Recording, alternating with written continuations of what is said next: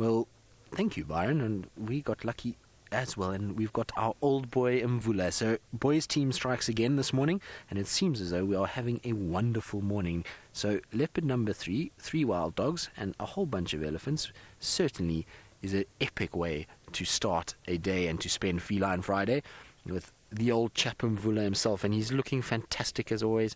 He doesn't look skinny anyway. He's just come out of a really thick, deep drainage off Gari Cutline, and I'm super impressed that we've even got signal here, because Gari Cutline generally is a difficult place to actually get signal, and so I'm happy that at least we're able to be gremlin free. And it seems as though he's found himself a spot to now rest. He's been moving and now he's lying down and just starting to groom himself, and he's got a bit of shade there, so it seems like the perfect place in order to spend the day. And I'm hoping that he'll just lie down here, and this afternoon he'll still be around for the girls, because it's one thing to be the boys team, but it's also awesome just to have Mvula around. He's such a special cat and an old one, and I know he's a favorite of many of yours because he's got the most beautiful eyes, and well, he is an older chap, and all of a sudden he's almost making a sort of resurgence to this area. Tingana's been not seen too much lately and seems to be too preoccupied down in the south, and Mvula's come back, and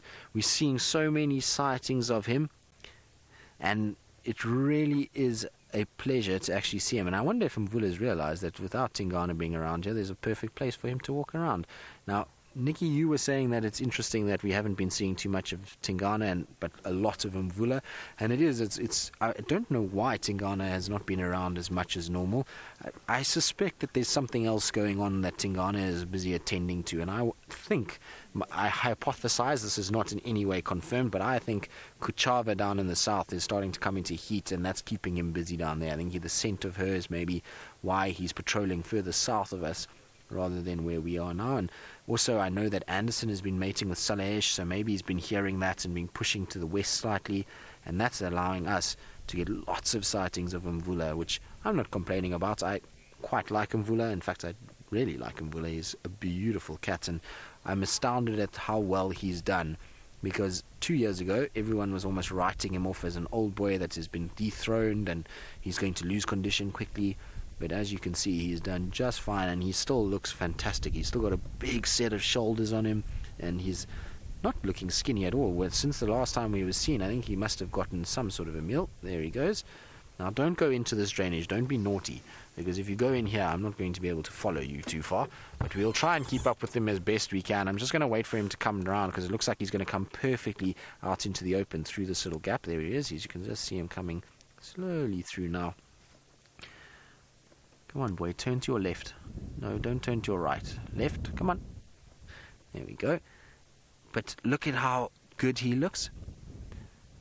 Nikki, you say you love his tattered ears. I know he does have tatty ears, and, well, he's an old gentleman now. And I say gentleman because he's one of those leopards that really seems to be quite relaxed around other leopards. So you would think that he would be quite aggressive towards other young males and females, but I've seen him spend a lot of time with young males and females and been quite chilled with them. So I call him a gentleman just because of the way that he interacts with other leopards, and I know he steals kills from them from time to time, but generally he's a very relaxed individual. Now don't go down there, don't be naughty, come on, stay here.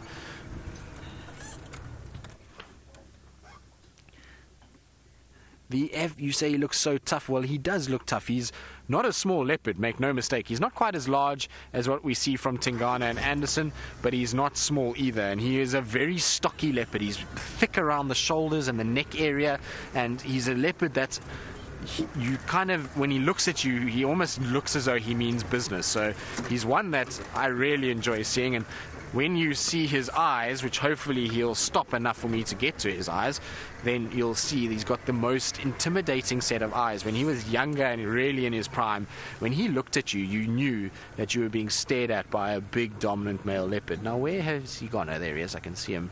He's coming straight through. He should come right through towards us now, I hope. No, don't turn that way.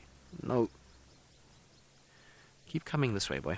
So he's just in this thicket, and this is what I was saying just now, is that it is a really difficult place to move around, and I was hoping that he was going to settle and start to kind of groom himself, but I think where he was, maybe it was just got a little bit too hot for him, and so he's now moving again and trying to kind of get down and get towards a better shady area, but he's going to come straight towards us.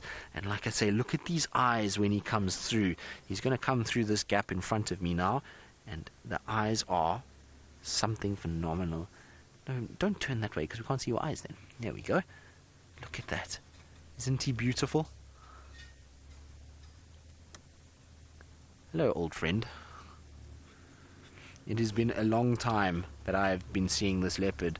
So the first time I laid eyes upon Mvula was in early 2011, and so that is not a short period to have spent around him, and I've seen lots of amazing sightings with him, spent a lot of time in his presence, followed him, seen some of the most incredible interactions like we were talking about just now, and so he really is like an old friend, Mvula. I've really enjoyed the time that I have gotten to spend around this cat.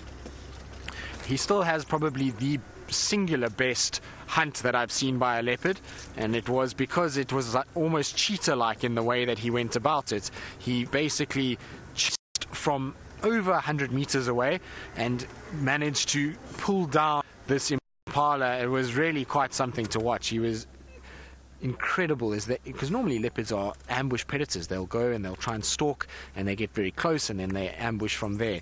But he was a little bit different. He chased from over 100 meters away, and he just sprinted like a cheetah would, caused absolute panic, and one impala ran straight at him. He then grabbed this impala, a fully grown male impala, grabbed that, pulled it down, suffocated it. Hyenas arrived. He then dragged it all the way, it must have been about 50 meters, to a tree.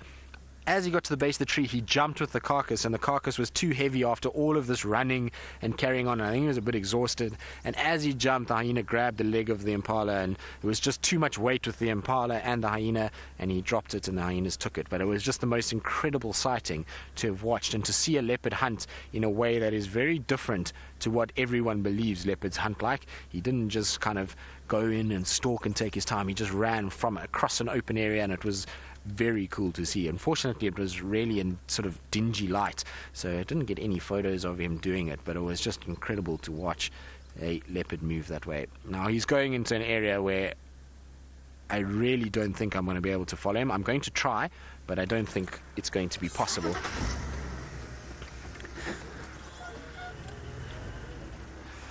Now I believe Byron is sitting with something that Mvula himself patiently sat and waited for, and is something that he really likes to go after. So while I catch up with Mvula, let's go see what Byron has.